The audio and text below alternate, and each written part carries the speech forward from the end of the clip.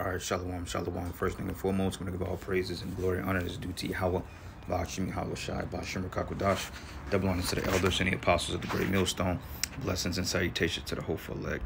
Noise in the gospel, broad, left and understanding of Yahweh, Ba'ashim Yahweh Shai, wherever it may be. It's the Akia Mahalaya coming back with another lesson, prophecy. It's a few things, not one definitive topic, but to show you how several things of prophecy according to the scriptures is coming to pass. Because I found this article with RT. I was doing some research on RT, and I came across a few things with Tehran or Iran. It says Netanyahu says Tehran blames Israel for Netanyahu's plants attack, and they're not going to let them obtain nuclear capability. And you also have this footage of Jake, of course, which we know these are George Soros riots, GameStop, Foot Locker, and dozens of more looted in Minnesota following police shooting Dante Wright, which allegedly the chick cop, she thought she was tasing him, but she shot the nigga. But then again, you know, he was resisting arrest and so forth like that. And we're not saying that they didn't deliberately kill him, because that's what Esau does. He's a murderer. But at the same time, man, Jake ain't innocent, man. You know, everybody protesting for this guy, but he's not innocent, you know, because they said dude had several warrants out, you know, sagging his pants, and then, you know, the nigga tried to run and got shot, you know. But that's just the nature of this battle. But nonetheless, through the spirit, all hell looked like it's getting ready to break loose, because this is the same time last year that guy George Floyd got choked out by that cop. What's his name? Darren Chauvin. You know, he got choked out, and this is around the same time. I want to say give a month. Take a month, or give or take a month or two. So yeah, man, and this is times we're living in. What else is on here? Yep, looting and clashes, protests over 20 police shooting 20-year-old black man in Brooklyn Center, Minnesota turns violent. And that's funny though, because you notice how once that happened, and all of a sudden riots pop out like overnight. So through the spirit, they say Black Lives Matter or George Soros funding. We believe through the spirit that, you know, they get memos before this shit goes down. They have these crews on standby, and before you know it, all of a sudden they're tearing up the cities. Like I remember during the time of the George Floyd protest, which was mainly Edomites. That's how you know it was paid agitators, because when we set up the camp, they was kind of going down the block from where we was prophesying at, and they walked through the park. And if you look at the license plates were a lot of out-of-town plates from New York, Michigan, Oklahoma, you know, Missouri, Kansas, whatever you want to call it. They were from different places. So it made sense that these people were paid to do so, you know. But anyway, reading back, it says, next stop, the apocalypse. It says the bumbling Biden administration claims fame may be jump-starting World War III. And according to the scriptures, World War III is prophecy, and it's to take place. All right? And it's, hey, World War III is going to be the total end of this society. It's going to be the total end of Esau's world. And we can't wait. All right, so I'm going to go into this article a little bit. It says here, since Biden's inconspicuous rise to power, the world has become littered with hotspots from Ukraine to China, where a major conflict could erupt at any time. It says the U.S. deep state, it says, is the U.S. deep state desperate to make up for 4 warless years? Okay, well, this man is continuing at war. That's the scriptures, man. All right, so matter of fact, let's get a precept real quick. Get a precept real quick, man. Bear with me. And Slocky, I'm at work too, so if you hear background noises, and I'm kind of phasing in and out because I'm actually at work trying to do the show, but you know the spirit is on me to do it, so I'm like, I'm gonna do it before, you know, the spirit while the spirit is hot.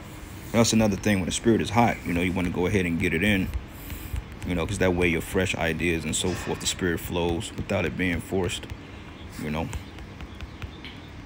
Continue. They are gathered.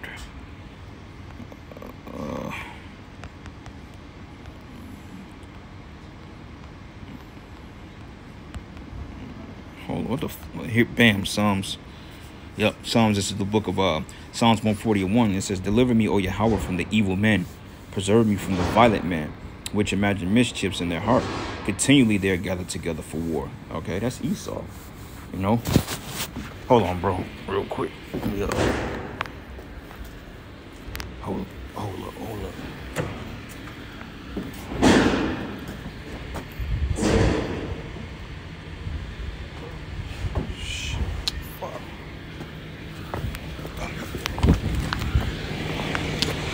What's up, man?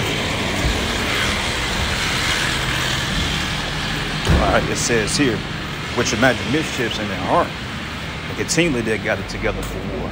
It says continually, all right, because Esau is the warmonger. All right, he's a warmonger. And the scriptures back that up. The scriptures call him a violent man. It says they have sharpened their tongues like a serpent's, adders poisonous under their lips. You know, there's the doctrine of discovery, the false doctrine, you know, the Momo, the agenda. All those things are part of the doctrine. All right, so going back into the article, it says here, coincidence or otherwise, and everybody knows Esau's a damn devil. All right, but it says coincidence or otherwise, it says the world feels like a much more dangerous place since Joe Biden formally entered the White House. And that's the truth, because as soon as he got here, wickedness just sprouted. Like, it was like wickedness that was festering. It's just like it came out of the blue like a pimple, man. All of a sudden, momos are coming out more. All of a sudden, the kids, the gender wars, all this bullshit, man, it's been really ramping up since this motherfucker got in power, man. You know? And it says here, it says Joe Biden formally entered the White House on January 20th, but now at the Make America Great Again bumper sticker has been removed from the U.S. juggernaut. Early indicators to a point that a global joyride riddled with dangerous standoffs and even full-blown hostilities that can spark the mother of all conflagrations, which is World War III. It says one of the most dangerous stops along a highway to possible oblivion is playing out right now on Russia's doorstep. And you notice that these are rumors, man. Like the scriptures say, rumors. From year to year, rumors. The rumors to the rumors become true. And notice that you've been hearing a lot of talks about Russia lately. A lot of talks. It says from the average consumer of Western media junk food, the simmering standoff between Ukraine and Russia. They call it Western junk food. It says in Russia has been reduced to side snack bites, popularly sold to unsuspected consumers as Russian aggression. It says toss away the greasy bag, however, and the more discerning shopper will discover that Moscow has in fact steadfastly supported the conditions for peace in Donbass, where a civil war has been raging for 7 years between pro-Russian forces and Kiev. It says meanwhile, the Ukrainian President Zelensky, who has abandoned the Minsk Protocol in 2014 peace treaty while signing a decree on March 24th that practically places Ukraine on a war footing with Russia. You see, because it says Ukraine's NATO's fantasy is pulling the suicide pill in disguise military action. They're now aligning themselves with Russia. So it's Bible prophecy, man. But it says those aren't the only inconvenient truths the Western media will rather its audience know nothing about. And they're telling you how Esau, he's playing war games and how he's hiding. It's a media blackout on a lot of information. You know, like the border crisis, there's a lot of media blackouts on the shit that's going on. That's why it says here the Western media would rather its audience know nothing about, because they're, you know, they try to shoot stuff under the rug. But reading on, it says here on April 6th, just days after Zelensky had a lengthy telephone conversation with U.S. President Joe Biden, in which the U.S. leader pledged America's unwavering support. It says Zelensky placed a call to NATO Secretary General Jens Stoltenberg, in which he expressed Kyiv's desire to become a card-carrying member of the U.S.-led military bloc. Just a coincidence, right? So they're basically telling you that, look, they're getting ready to go to war, World War III. All right, and that's Bible prophecy. And I'm not going to read the whole article. It's pretty long. I know Jake's attention span is short, but nonetheless, you know, let's read this again. Psalms 140:2, it says, which imagine mischiefs in their heart. Continually they are gathered together for war. All right, that's Esau, without a doubt. And this is the Most High is really stirring the pot of these nations, man, because according to Ezekiel, the 38th chapter, Gog and Magog, which is Russia, is going to ally with these smaller hermit nations. You'll have NATO and the EU versus the Eastern Bloc, so to speak. But what's going to happen is that America's allies are going to turn against it, according to Revelation, the 17th chapter. So they're going to do something stupid as usual, and they're going to come against Babylon, you know? Let me see some rumor.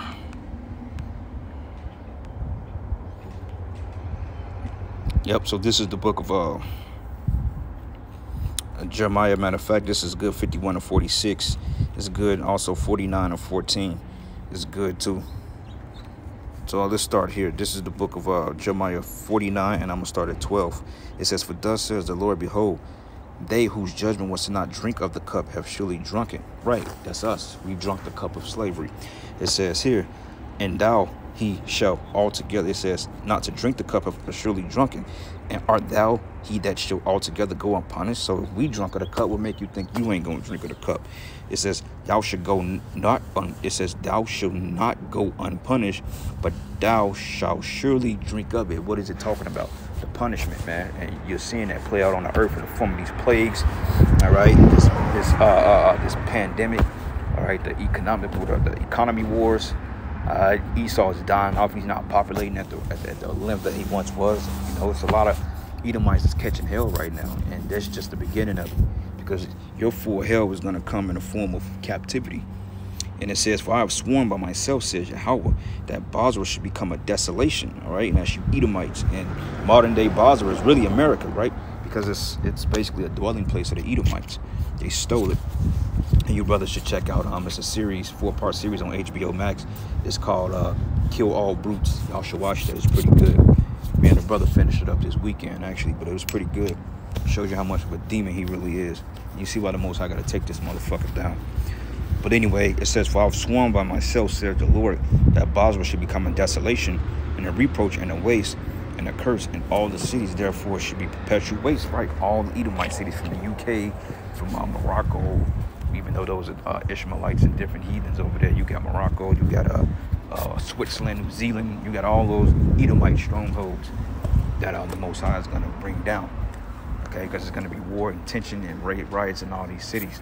Like right now, everybody is protesting that young kid got shot by the cops, which he was a nigga anyway, but still, you know, Jake don't see it that way. You know, Jake so quick to kill each other, but then somebody else shoot them, all of a sudden, you know, they're protesting. But it says, and I have heard a rumor from the Lord, and an ambassador is sent unto the heathen, saying, gather ye together and come against her and rise up to battle. Okay, World War III. And that's what you're reading. This is what we're reading about. Because look, it says the pending collapse of the rules-based international order is an existential threat to the United States. So this place is having all types of problems, man. Because like, once again, next stop, the apocalypse, which the apocalypse just means to reveal, unveiling. Okay, it means to unveil or pull back the or pull down, so to speak. And that's the Spirit Brothers uploading videos on the microchip under the skin detect. Yep, brothers are going in on that. That's prophecy, you know. But anyway, reading on, it says, for lo, I will make thee small among the heathen and despised among men. Everybody's despising the so-called white man. All right, even his own kind. And it says, in thy terribleness have thee, and the pride of thy heart. It says, and thou that dwellest in the clefts of the rock, which is talking about Esau. It says that holdest the height of the hill. Right, like you remember that game called King of the Hill, or Hill Deal. You know, you try to get to the top of the hill, and right now the hill represents these governments, the world, the rulership. He's at the top of the pinnacle, so to speak. And it says, thou holdest the height of the hill, and thou shouldest make thy nest as high as the eagle, and I will bring thee down from thence, says the Lord. So the Most High is bringing you down in the form of these plagues.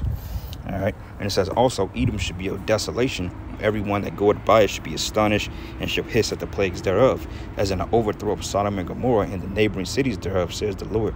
No man should abide there, neither should the Son of Man dwell in it. Which is talking about America. All right, it says, but behold, he should come up like a lion from the sweating of Jordan against the habitation of the strong. But I will suddenly make him run away from her. And who is he? And it says, who is a chosen man that I may appoint over her?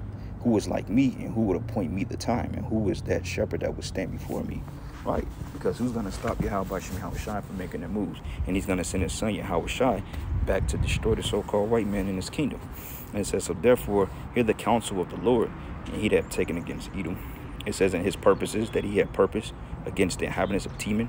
Surely the least of the flock should draw them out, and surely he should make their habitations desolate with them, right? Because like we just read in an article up here, matter of fact, in the other one, let me find it again. Yep, it says here, we will not allow Iran to obtain nuclear capability. It says Netanyahu says Tehran blames Israel for Netanyahu's plan as a planned attack. So you see, the so-called Jew is stirring up a lot of tension in the world, and it's coming back to bite him in the ass. All right. So anyway, reading just a little bit more. I'm finna shut it down though. Actually, it's time for me to get out of here. But anyway, reading on, it says what Zelensky fails to understand is that Kiev is being played as a pawn in a perennial great game between the U.S. and Russia. It says the current battle is not over geographical conquest, but rather the access to Europe's lucrative energy sector. It says Washington refuses to sit by idly as Moscow and Berlin put their final touches on the Nord Stream 2 gas pipeline, which, if fulfilled, will see natural gas supplies flowing from Russia to Germany without the highly unpredictable Ukrainian middleman across the Baltic Sea. But it says Washington's determination to play the spoiler was made clear last month, and U.S. Secretary of State Antony Blinken said on the sidelines of a meeting with NATO Stoltenberg that the pipeline is a contradictory to the EU's own security goals. So it's a big mess, man. You know, big mess. Let's go. Hold up. All right, so this is the book of Jeremiah 51, and I'm gonna start at verses. This started verses 40. Let's start at 44. It says, "And I will punish Bel and Babylon, and I will bring forth out of his mouth that which he hath swallowed up, and the nations shall not flow together any more to him, and yea, the walls of Babylon shall fall." Right, America. It says, "And my people, go ye out of the midst of her, and deliver ye every man his soul from the fierce of the anger of the Lord." And we're doing that by coming into this truth and escaping the ways of this kingdom. And it says, "And my people," matter of fact, it says, "unless your heart be faint, and ye fear for the rumor that should be heard in the land. A rumor shall both come 1 year, and after that, in another year, shall come a rumor and violence in the land, ruler against ruler." So we've been hearing war, war, war. Like a lot of times when we go into the scriptures, your family always say, "Well, y'all always saying that. Y'all been talking about World War III since the beginning of time." Yeah, because those are rumors, but eventually those rumors will become fact. And that's what we're getting into, because look, this is the book of Matthew 24, and I'm going to start at verses 6. It says, "And ye shall have wars and rumors of wars." Okay, so look up the word rumor in the Greek.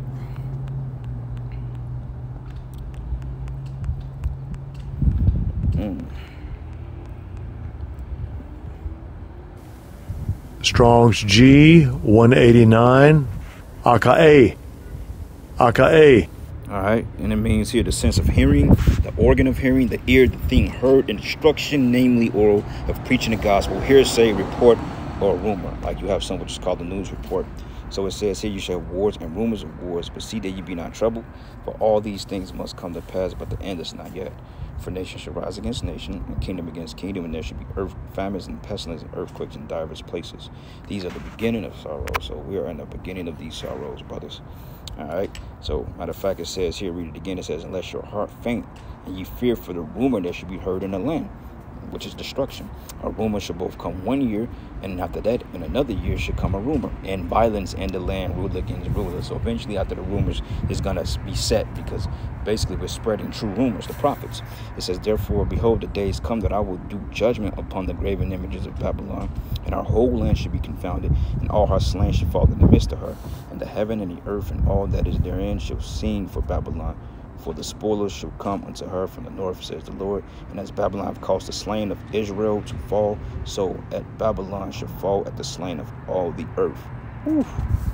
So hey man, this place shit's gonna go down, man. But anyway, with that, all praises and glory and honor to Yahweh Shai. With that, shalom and blah blah.